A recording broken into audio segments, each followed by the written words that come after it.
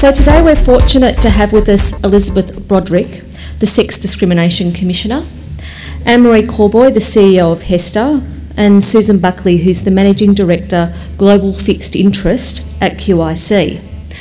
And all three women have significant roles and they have significant views on the topic as well, which they're going to share with us today. I've asked Liz to do an overview of the state of play in Australia in terms of women on boards, and particularly to talk about where we sit internationally on the issue of board diversity. And we're then going to move to our panel, and I've asked Anne-Marie to particularly focus on super boards and Susan on the investment community and women on boards in that area. So I'm now going to hand over to Liz Broderick to do an overview for us. So we're really lucky to have Liz with us here today, so please make her welcome.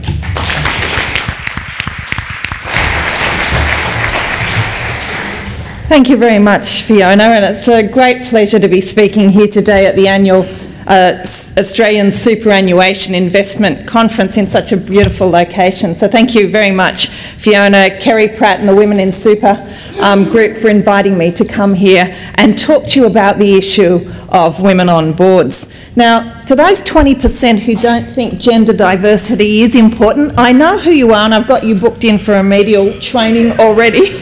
So we'll be meeting afterwards. But it is important that we have a lively discussion about this because it's a very live debate at the minute, particularly in corporate Australia. This is what I want to do today. Firstly, I think it's important that we examine the data. So we see what the figures are here in Australia, but also where we sit internationally, because this issue goes to our international competitiveness.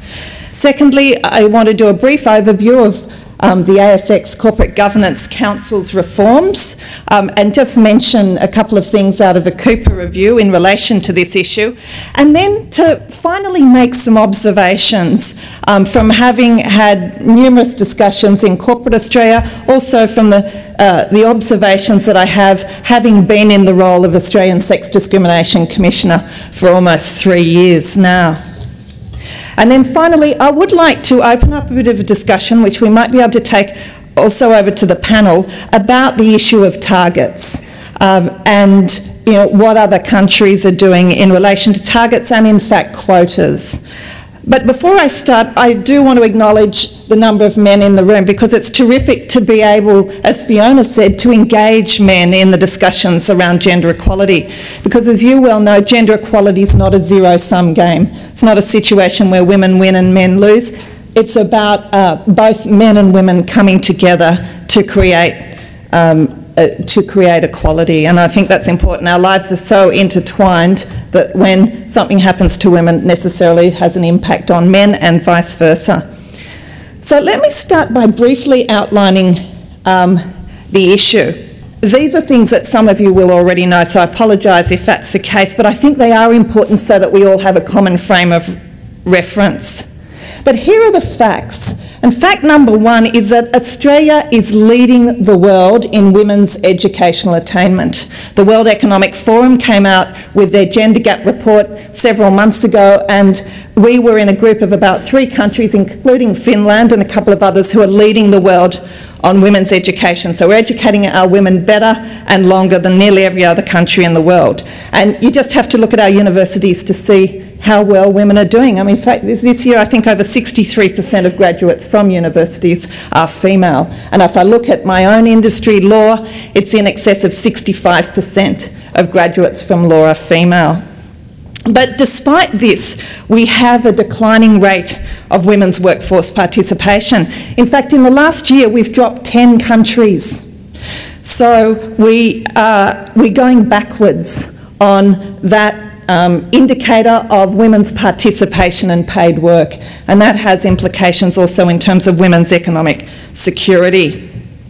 Here in Australia, 59% of women are in paid work. If you go across to New Zealand, that's up around 62%. If you go to the UK, it's around 67%, and Norway, now it's well over 70%. So there's no question that women start with the same educational achievement, the same level of intelligence and commitment as men, but the fact is they're missing in action at the senior levels. And to illustrate this, you really need go no further than have a look at what's happening in corporate Australia. The statistics here come from EOA, which is the Equal Opportunity in the Workplace Agency. Their 2008 census of ASX200, so they were looking at the top 200 companies, reveals that women hold 8.3% of board directorships, and at that time they chaired only 2% of boards. That's actually gone up, I think, to 3%. In terms, and you can see that here, particularly in relation to management, the data that came out in 2008 told us that we were actually trending downwards. So we were actually back at 2004 rates, and the figure that I think is the most concerning is that in 2006, 7.5% of line manager roles, so senior executive roles which had profit and loss responsibility, were held by women, 7.5%. That has dropped down to 5.9%, and in fact at the presentation at the Chief Executive Women Dinner last week, the most recent data shows that it's even dropping further away. Now this is coming off a base where 63% of graduates from university are female, and we're back around 5.9% or less in executive line management positions. And in fact 2 months ago, the Governance Metrics International, a global ratings agency, released data that disclosed our global position. And their 2010 report, Australia was notable in that report for 2 reasons. Firstly, we've now dropped behind all our OECD counterparts on the number of women on corporate boards, with the exception of Japan. But secondly, we've had the largest decline over the last 2 years, together with Hungary, Peru, the Philippines and Poland. So what are other countries doing about it? And it was interesting because I went into the World Bank a couple of months ago now to have a look at this issue in the framing of international competitiveness. So to think that you could remain competitive as a country while putting aside 50% of its talents largely on the basis of their gender is just not possible, and that's why a number of other countries have been working hard in the last 2 years to grapple with that. Internationally, there's really been a variety of responses to this problem of women's underrepresentation at decision making. Most countries are seeing this issue as impacting on their international competitiveness, and so it will. That's why many countries are taking quite a radical approach, and you can see there the countries that have moved to mandatory quotas.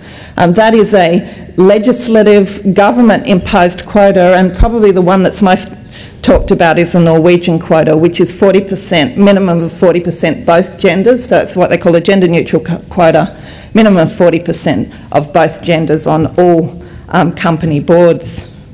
But what's happening in the superannuation industry, and Anne-Marie's going to give us some more detail on that, but overall the super industry is a little bit better. In the top 199 super funds, the overall percentage of female trustees is around 19.4%.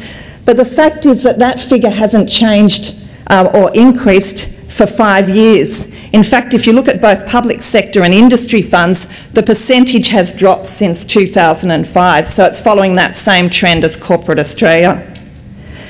The need to increase women at decision-making level was picked up by the ASX Corporate Governance Council. It'd probably be about a year ago now, and some of you may be aware that they have amended their recommendations and guidelines. So as from the 1 January 2011, all publicly listed companies will be required to set a target for the number of women on their board at senior executive level and throughout the organisation, and to report transparently against that target each year. They'll report on what they call an if not, why not basis. So there has been really what's the first systemic intervention in this area, and it's fascinating to see that just the renewed focus at having these changes, which actually aren't even in effect yet, what impact they have had. And I see that in the Cooper review, one of the recommendations is that a code of trustee governance be adopted with application to both trustee companies and trustee directors, and that it would in some way mimic what's happened through the ASX Corporate Governance Council, but it would reflect the unique context of a superannuation fund. And in that report, it notes that while the proposed Code of Trustee Governance would not necessarily mandate a specific quota, the panel noted that a goal of at least 40% of directors being women would be in keeping with emerging international best practice. So there is a move to gender equality globally. We're part of a global movement, and I think it recognises the strong research which is emerging about the strong correlation between increased representation of women at the senior level and improved corporate performance. And there's a lot of data about that now. McKinsey's, Bain, Goldman Sachs, Catalyst, there are any number of studies that point to that. We have a huge wastage of female talent in this country. There's no question about that. And there is no nation, government, industry or sector that can afford that kind of loss. And my point is, without some systemic intervention, we're really not going to turn this situation around. The fact is, solving the problem is difficult, it is complex. There's been a lot of good intentions over the last decade, but we really haven't changed the picture. And I think part of that comes about because we're focused on fixing women rather than recognising that most of the discrimination that exists against women today, it's not overt. It's actually built into the systems, the cultures, the institutions that exist in Australia. And it's often a result of unconscious bias. So it's not someone deliberately making a decision which will disadvantage women, it's often unconscious. And it's necessary, that bias in a sense is necessary as a shorthand way of helping us understand complexity in the world. So we develop what they call gender schemas, and then we make decisions based on that. But just in summary, the three obstacles to women's workplace progression, I like to think of them in these three ways. Firstly, belief barriers. So as a country, we hold certain cultural beliefs, and one of them is the belief about what a good mother is in this country. And most Australians grow up with the belief that a good mother is a mum who spends all her time with her kids. And similarly, what's the ideal worker look like? The ideal worker is someone who's available 24/7, no visible caring responsibilities, preferably male. So you put those together, and they're quite and there's good research coming out of the University of Sydney on this now. They are constraining beliefs for women's progression in the workforce. There are cultural barriers often within organisations around the systems which can reproduce disadvantage for women. Many companies are starting to address those cultural barriers. But the third thing is we have structural barriers. Up until 1 January 2011, we haven't had a paid parental leave scheme nationally. And I don't know if any of you have experienced a childcare system in Australia, but really you need the CEO's job to actually pay for childcare if you live in Sydney or Melbourne. So unlike other countries that are doing well, we're still missing what I call the social infrastructure, which is necessary so that all the talent that exists in this country can participate to the extent that they want and need to. So solving this issue does require some systemic intervention. It requires us to really develop a new approach. And I just want to say a couple of things about that new approach. Firstly, I don't think our new approach should be confined to change amongst women. Because when I started in this job, I thought, well, it's women who are agitating for change, that's what's going to solve it. And the longer I was in this role, I thought, no, that's absolutely important. I'm not saying for a minute it isn't, but it's about men and women working in strong partnership.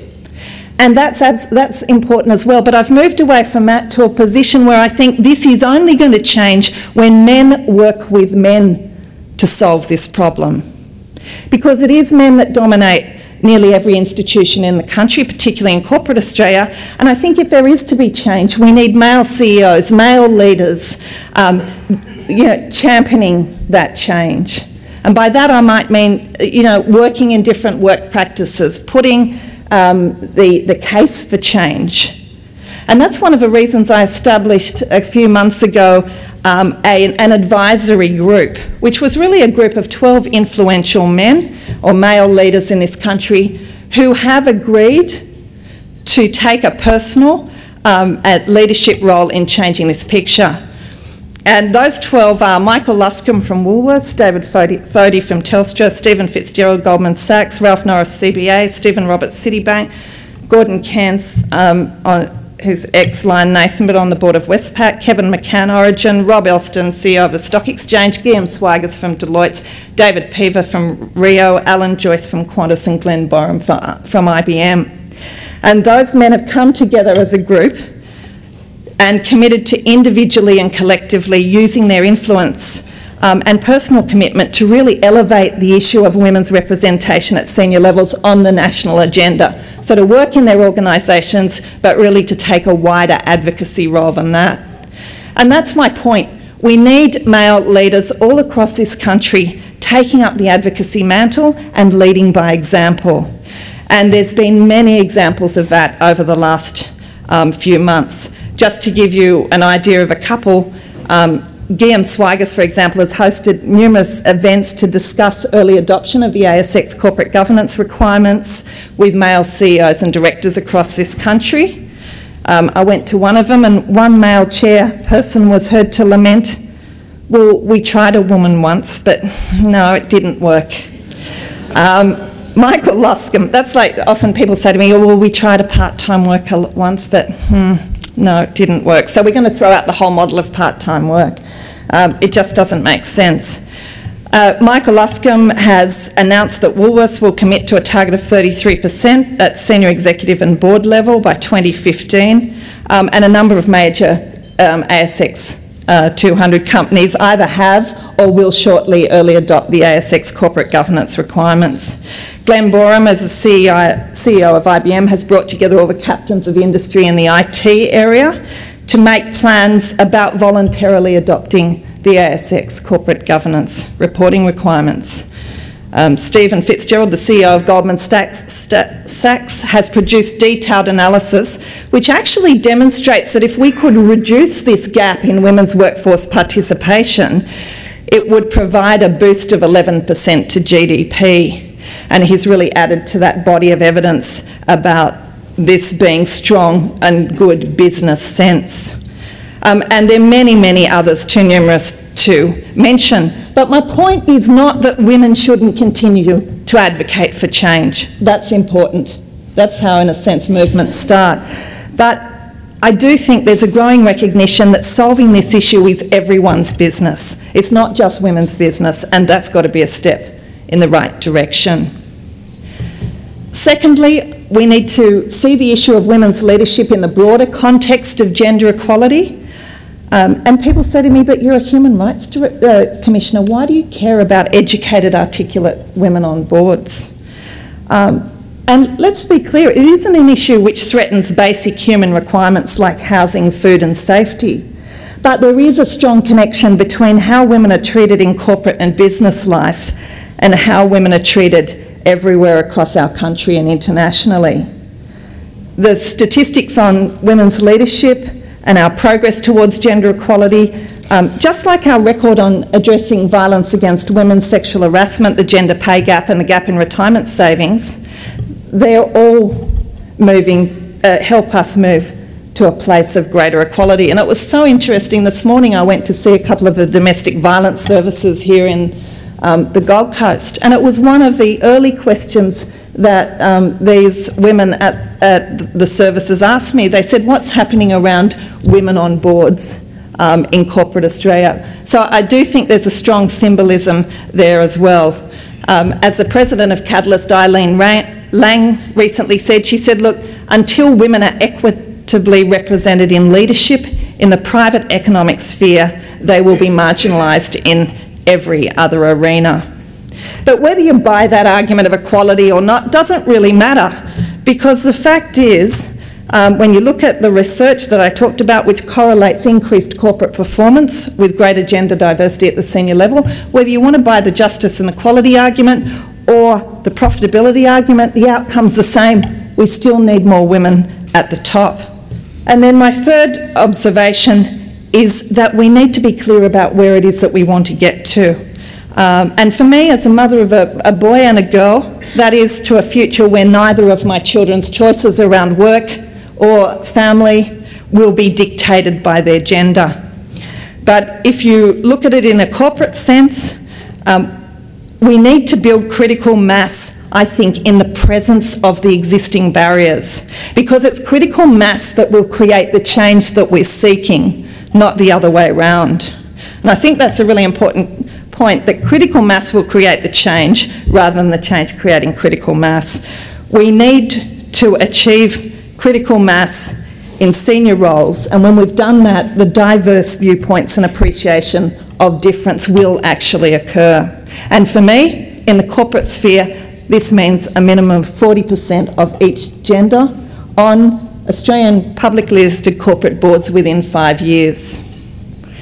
And I think my final observation is that once we've agreed what it is that we want, then we need to put all the options on the table so that we can work out how to get it. So that includes targets, and it probably includes quotas, because it's our ambitions that should define the methods and the tools, not the other way around.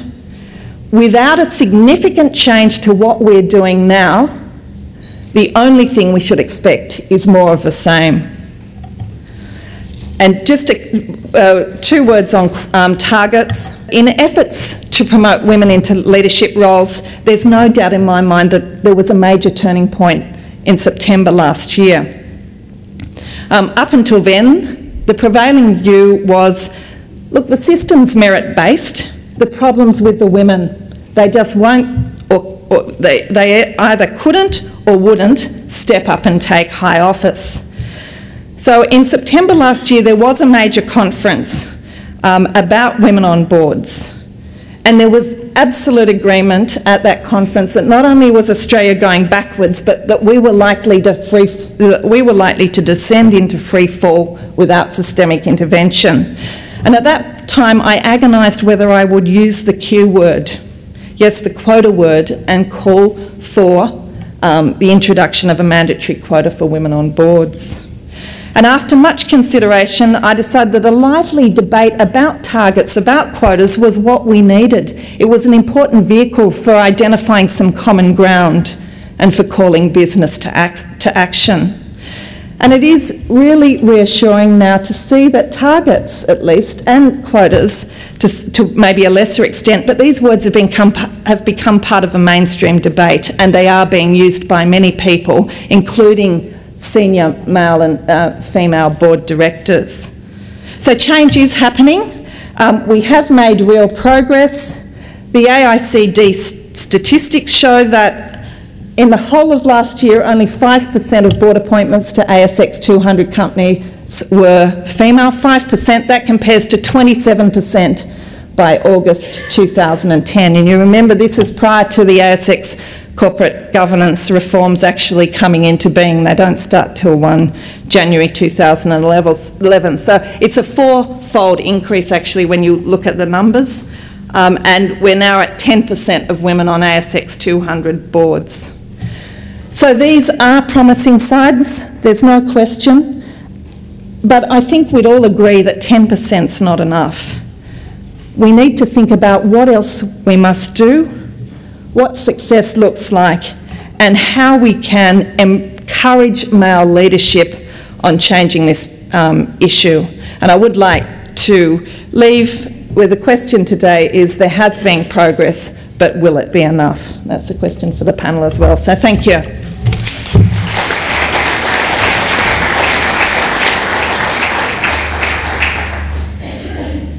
Is this on? Okay. Okay, I think we'll go to Anne-Marie now. I know that Liz touched on superannuation boards, Anne-Marie, but can you maybe delve a little bit deeper into superannuation boards and women on those boards? But also I think that there is often a perception in the superannuation industry that there are lots of women in very senior roles, particularly at CEO level. But I don't think this is actually the case. I think it's a bit of a myth. So I wondered if you had any thoughts on those two things. Thanks, Fiona.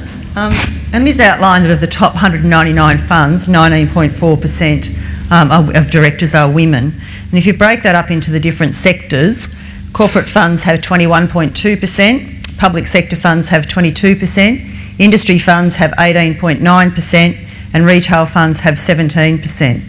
So you can see they're all well short of any targets if we were to adopt, for example, what came out in the Cooper Review. And if you look at the funds that actually have got 40% of women directors on their boards, and these are not percentages, these are numbers, corporate funds 5, industry funds 4, public sector funds 1, and retail funds 10. So you can see that if we were to move to any sort of target in this area, that there's quite a lot to be done. Funds that have no women trustees, corporate funds, these are numbers, not percentages, 7, industry funds 12, public sector funds 3, and retail funds 22. And the stats for those figures came from APRA and also from an organisation, Women on Boards. So we do have a long way to go in the super industry in terms of women directors. Whilst we've got probably maybe a bit higher base than the corporate world to move from, there is still work to be done. And Fiona's question around CEOs, there are 10. I might have missed a couple of small funds that I'd be unaware of, but this came off the AST database, but pretty much accords. It's not hard to know who the 10 women CEOs are. 6 are in industry funds, 2 are in public sector funds, and 2 are in corporate funds. Hester's has achieved gender diversity, and that's including at your senior executive level and also in your board. So what are you doing at Hester that other superannuation funds aren't doing? Well, our board has been discussing the requirements for directors for quite some time. So we have a committee that's specifically designated to look at fund governance issues. So it's about our directors, their training requirements, the skills that they should have, and we've had a skills matrix in place for some time. And so those issues go to the actual skills and experience you'd expect a director to have. Geographic spread, because we're a national fund, we want directors from across the country, gender representation and the like. So we look at a range of factors. Directors come to our board through nominating organisations, and this is sometimes put up as a barrier for getting gender representation.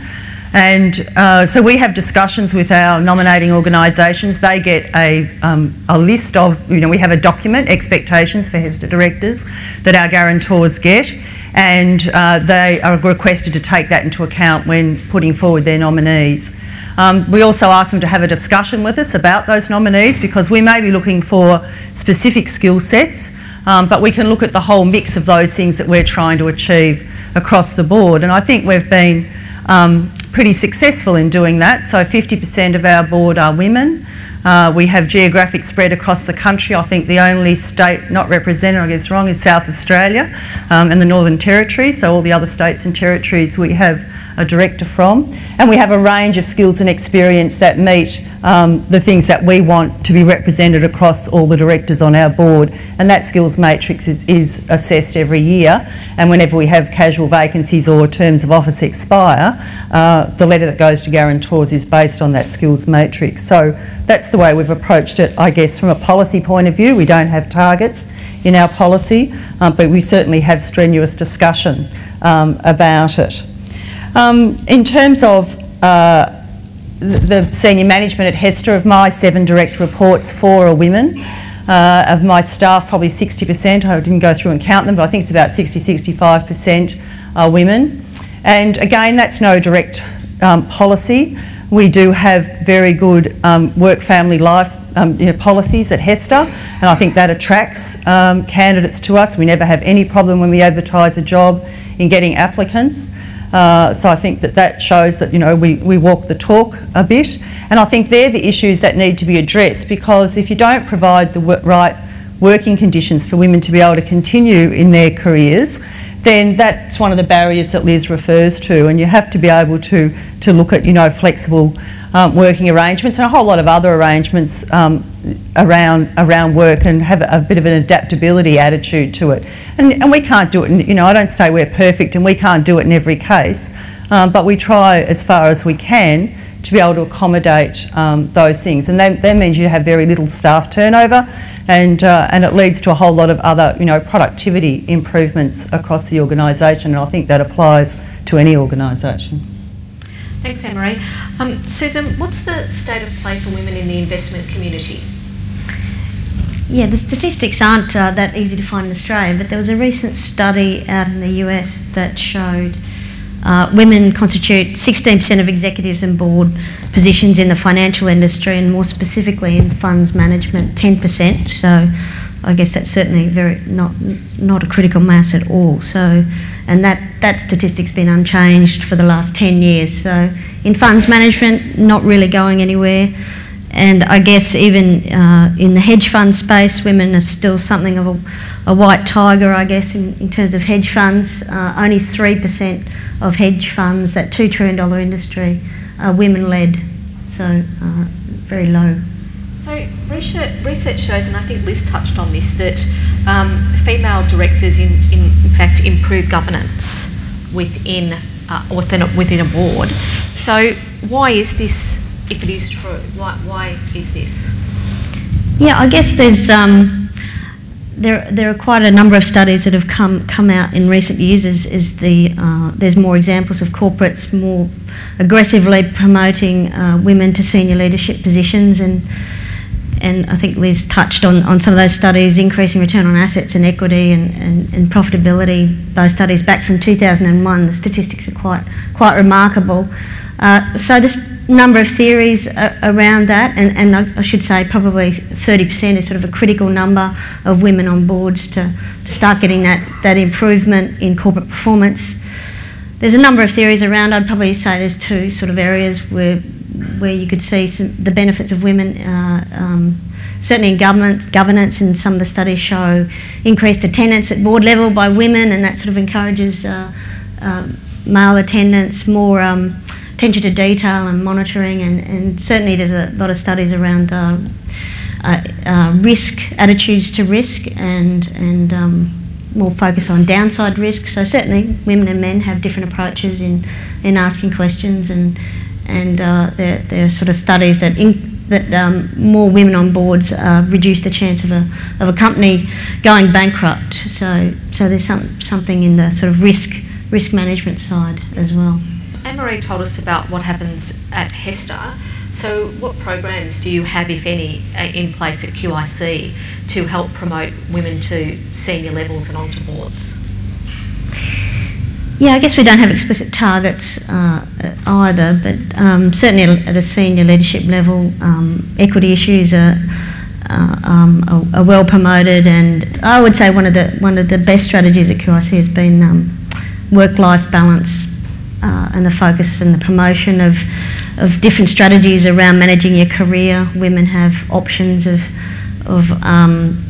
being more, when they come back into the workforce after maternity leave, to manage their career path. Maybe they work 3 days a week or 4 days a week. So even in my own investment team, I have several women that are 0.6 of an FTE or 0.8 of an FTE. I've got a male who's a 0.9 of an FTE who has children at home as well. So yeah, just work-life flexibility, I think, has been a success.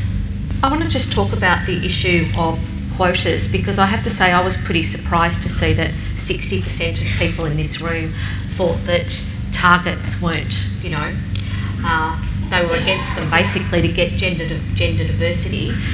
I know that we've seen in Norway, and you did touch on this, Liz, but maybe you could expand on it a little bit about the approach that they'd taken to get to their 40% women.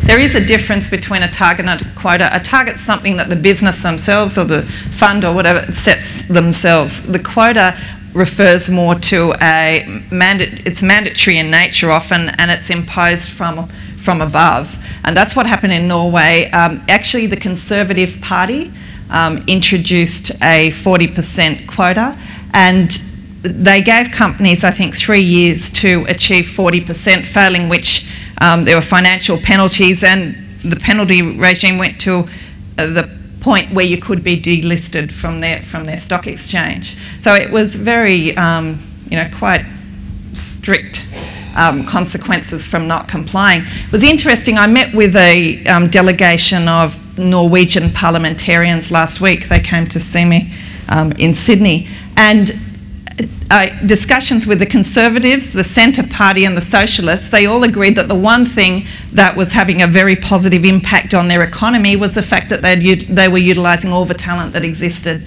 in the country. And even those that were very against a quota, and there's a whole lot of arguments against quotas, such as, well, we'll just put someone in there because of their gender, and a more appropriately skilled male will not be considered, the issues about where all these women are coming from. I mean, there's a whole range of arguments against it, but 3 years post-quota, there seemed to be quite a deal of consensus that actually it was a thing to do, that it had an impact on the strength of their economy. And one guy said to me, he said, most people think our whole strength comes from oil. It doesn't. It comes from the fact that we utilise all the talent that exists in this country, which I thought was an interesting observation. And the question is, does it still need to be in place? Because I see quotas as what I call a temporary special measure. They are a jolt to a system to realign the system. And I think that's one of the issues that Norway's considering as well. I mean, do we still need this legislation? Or 3 years on, we've achieved what we set out to achieve. Is that an enduring change? So. And I take it that Norway still exists. It hasn't fallen off the planet. They haven't imploded, nothing. No, business hasn't got up and walked away, which was another of the arguments. No, none of those things happened here. Surprise, surprise. Anne-Marie, on the question of targets, we did talk about that in the Cooper review. While he didn't say that it would be mandatory, he does recommend that we do have an industry-wide code of governance. One of the things that it sets is a benchmark for 40% women on boards. What's your view on that, and how it would be accepted, and how long the lead time should be to give people an opportunity to address the issue? Yeah, I'm more a supporter of targets than quotas. I've never been a supporter of quotas, and I've worked in other affirmative action roles. One of my jobs way back was to compile the first action plan for women in the teaching service in Victoria, and it had targets in it, and they were achieved over a set period of time. And I think that that's a way to go. And I think it's important to talk about gender representation and not, 50% of women. I think the way that Liz expressed it, and it's expressed in other countries, is really important, because we're actually talking about the pool from which directors, and I'm talking more specifically here about corporate boards, pool from which directors are drawn. It's not like there's this pool of directors and all of a sudden we've got to create this pool of women that comes from, they're part of the drawing pool.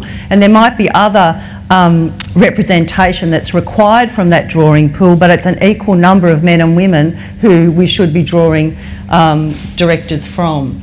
So I don't know whether, can I go on about my other pet thing? And that is about, and Liz talked about this too, it's not about fixing women, sending women off to professional development programs and mentoring programs so that they learn what the current culture is, and men can assess whether they fit in, and then they might get put up to boards. It's a real insult to women to have some of those programs in place, and whilst some of them I think are very well intentioned, to me, looking from the outside, that's what it's about. It's about whether you fit that mould. And what we're actually looking for is diversity of experience, because that's what, if you want to have the same experience, that doesn't change what the areas of, particularly in the areas of corporate governance, and a lot of funds in this room see the deficiencies in this area. So we've got to increase the diversity of experience, and that's how you do it, by having different experiences, not people being taught how to behave in the same way and have the same experiences. So I think that programs can be developed, but if they need to be very specially targeted, and not just create more of the same and just have a different gender. I don't think that's what we're out to achieve. And the other area is research, and it's good to have research that shows that that women make a difference. But why should we have to have research? You know, we don't do research on all the males who were appointed to boards in 2005, and what's the output of the companies as a result of that, and how did they affect that performance? You know, you just don't see that. And so, again, you shouldn't have to prove that by putting one woman on a board, you know, you're going to get improved performance. I mean, when we had 50% directors at HESTA, a reporter rang me and said, have investment returns gone up? You know, the week after we reached 50%. And I said, like, what is it? And she said, oh, just the questions I was given from the editor. Just the questions I was given from the editor. Anyway, but you get my point. It's not about that. It's about drawing on the whole talent, as Liz said, across the whole of the country, and having that diversity of experience. Okay. Susan, what's your views about what are some of the solutions? I mean, do we really need to wait for regulation or legislation or quotas? What do you think we need to be doing that we're obviously not in Australia? Yeah, I guess if we don't make enough progress, I mean, that's the inevitable path. I think Japan was mentioned in Liz's talk, but I saw a recent paper on Japan, and one reason for their complete underperformance in the last decade or two may well be linked to this issue as well. I think there's 1.7% of corporate executives in Japan are women. So that's at the other end of the spectrum, I guess, to where Norway's at. In terms of solutions, I think it's got to be multifaceted, and Liz has already touched on them. In terms of my particular area, funds management, we've got to avoid this big dropout rate of women. We've got the education through the degrees, less so in MBAs. Women are doing less MBAs in that second degree area, but it's just avoiding that dropout of women in finance. They're coming through the education system, going into funds management, but we're losing them thereafter. I guess one practical way that we've attempted to do that is as I said, just more work-life flexibility, more work flexibility arrangements, and I guess cultural issues in terms of not expecting women to I guess compete, do the same as men, and be available 24 hours a day, and travel at the whim of a drop of a hat, and all that sort of thing. So. We're sort of coming to the end of the day, but has anyone got any burning questions? And yes, Michael. Firstly, thank you for the presentation. Secondly, many of the people in this room belong to an organisation called the Australian Council of Superannuation Investors, which is a member of the ASX Corporate Governance Council, and together with other investor groups led the way to change the guidelines. The ASX wasn't breaking its neck to do it. It was done because the investor group on the Corporate Governance Council in particular prepared the ground and forced the way and finalised the words of the... So that's just something that people here should know, that they played a significant role in having that, what I think is quite a watershed change, and one which led the AICD, the Institute of Directors, to take all of the measures that they've taken. We also had a round table with them at the beginning of the year about this very issue, including with a number of women directors who all said that the pipeline is the problem. Now, the pipeline's the problem because they're defining the pipeline as being former CEOs, former chief operating officers and former chief financial officers. They don't appear to understand that in the public sector, the health sector, science, education, just about every other sector of the economy and society, there are women in leading positions, governing positions. And I was talking to a friend, I might say that I come from a fund, I'm the chairman of a fund, which has a woman CEO and has 3 of the 8 voting members are women. And I think we learn every time we have a meeting what the advantages are. So you don't have to sell me on the proposition. But it's very important that we don't allow those who hold the power on boards to define who their successors will be. Other people have to do it. The ASI policy, and this is a funny way of asking a question, but the policy we've taken is that the ASX Corporate Governance Guidelines come into effect 1 January, so that means elections 2011, 2012, 2013. Our policy is, and all of you at the moment are bound by the policy, those of you who are members, unless you want to change it, is that unless there are at least 2 or 25% of directors on all the ASX 200 companies by the end of the 2014 elections, which gives them 3 elections to fix it, and they can add numbers to the boards. They don't have to displace the men, they can add numbers if they want to. Then we would agitate for whoever's in power.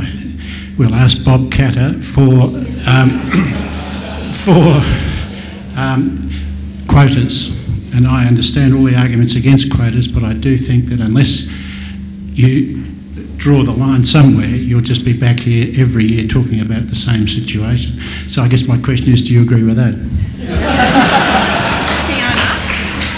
You better get all of the big shareholders in line too. That means the fund managers sitting in this room who cast the vote, not the directors of super funds, the fund managers, the institutions who have the most say in the election of board members. Yes, I agree. Fiona, could I just make... Yes, okay. I think it's so spot on what you've said. I mean, it's interesting. Norway, it was the Minister for Trade, the Conservative Minister for Trade, who actually brought in the quota legislation.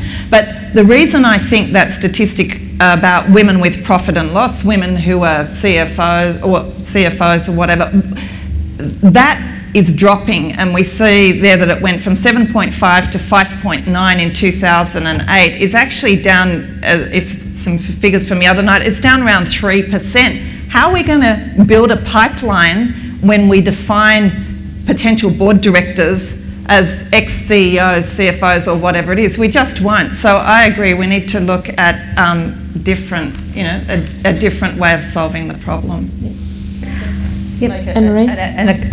An adjunct to that is we need to look at the processes that headhunters use in terms of identifying women. And so, most of the women in this room could give you the list of the women that the headhunters give to the boards, and they're the same group all the time, and they come from certain disciplines, usually accounting and law, or they've come through the positions that Michael outlined. And so what needs to happen is some different incentivisation of headhunters about the candidates they bring to the board, so that they look broader than just the traditional areas as well. And I think another part of that, the reporting that's going to happen through the companies will have to report is actually in their annual report about these targets. It may be better that it's actually in the remuneration report, because A, it will be looked at probably in more detail, and B, it's an area that can be voted on. So I think that maybe that change might be something that ASI might want to take up, Michael, too, in their discussions, but something that we talked about more broadly. Okay. Dean? My comment is to Liz. In my old life, I used to work with Riskmetrics, which I've met with hundreds of boards on board succession issues and chairs and stuff. And I reckon, you asked, could you do anything more? I reckon you actually need to think more than targets. You need to start thinking about targeting. There are so many dud directors out there who don't deserve their salaries. You should publish a list of the worst performing directors and force them to justify their position, because you can't have a discussion about filling quotas if you're not having the same discussion about performance. And if you want to start with the Goodman Group. How those guys have still got their jobs is beyond me. So. Get ASIC to do something. Yes. About corporate governance in this country. It's got to start with the regulator. Okay. I'll take that as a comment, Alan. I'm being Tony Jones before he gets here. David had a question down here.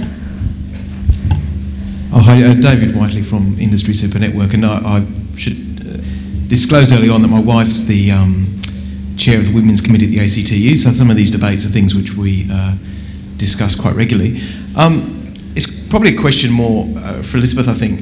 The question of the role that men can actually play in furthering the debate, I'm interested in what some of the practical examples of that are. Certainly, I think an experience that I and others have had is sometimes when we try and make an effort, it's rebuffed or treated with a degree of cynicism, or that we just, or our motives are treated with some cynicism. So I'm interested in what you think things men can do.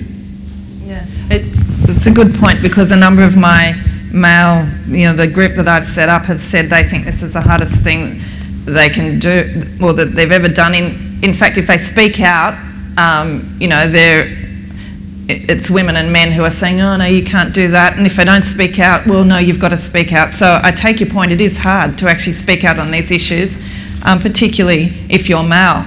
But I think, just to give you a practical example, flexible work or work-life balance, which Susan's been talking about, one of the initiatives that she's been running in her organisation, to have a man working flexibly sends such a strong signal that you can be a serious player at work and an engaged dad or whatever it is, carer. And it leads to attitudinal change. I think the problem for women is that, you know, any number of women with young children working flexibly is not going to change the culture of an organisation. We need men actually modelling the types of work practices that we're talking about here. We need men just doing some of the advocacy. And I mean, I run a lot of male-only focus groups as the Sex Discrimination Commissioner, and I do that to understand what are the pressures on men as well, particularly that pressure of being a primary breadwinner. Gender equality will benefit both men and women, and I think and therefore both men and women need to be a part of a conversation. So I think to send that message out quite strongly. I think most women that I talk to understand the importance of men's engagement. Okay, last question down here. My name's Ross Kendall, I'm a journalist with Ethical Investor magazine. Just in terms of the progress, I think equal pay came in the early 70s and that still hasn't been achieved. I mean, have you looked at any research about what's happening there? I mean, in terms of the sort of gender roles, often women say, I'll stay at home because the man earns more. I'm just wondering, have you tied those together in any way?